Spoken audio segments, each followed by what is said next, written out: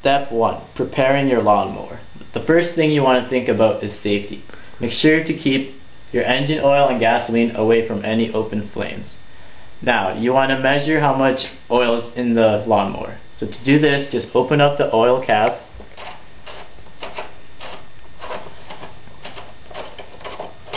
Wipe off the oil that's already on there.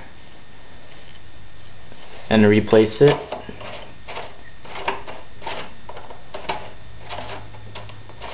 And I'll take it out again. And the teeth here show how much oil is in the tank. So you want to have it about to the max there. So you can just add some in. And then close it back up. And each lawnmower comes with specific engine oil. So this one's 10W30. And you have the motor oil here, that's 10W30. So now to add gasoline. So to add gasoline, you want to open up the gasoline cap.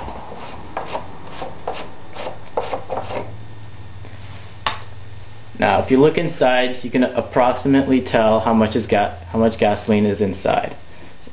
And we have enough gasoline, so just close up the gasoline cap. Make sure everything is firmly closed before turning on the lawnmower.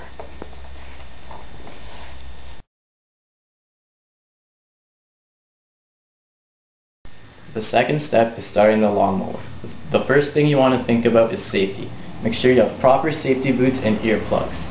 Now I will demonstrate how to turn on the lawnmower. The first thing you want to do is make sure the choke is open. You want to pull this towards yourself. When the lawnmower turns on, make sure to push the choke back in so you don't waste any extra fluids.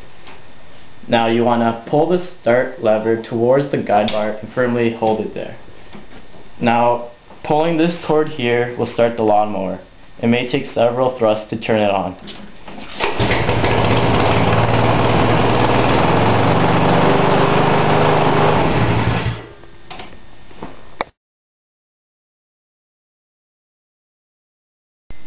Step 3. Operating the lawnmower. The first thing you want to think about is safety.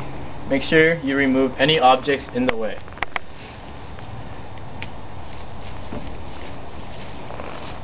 After turning on the lawnmower, this lever here, pulled towards the guide bar, will allow the lawnmower to start moving forward. When releasing it, the lawnmower will just stand still and not move at all. I will demonstrate this now.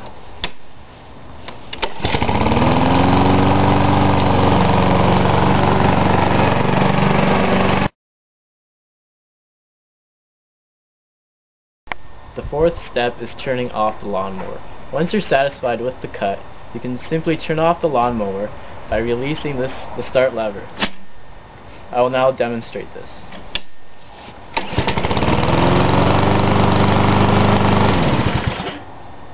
If your start lever is broken and does not spring out, you may need to physically pull it out until the lawnmower seizes.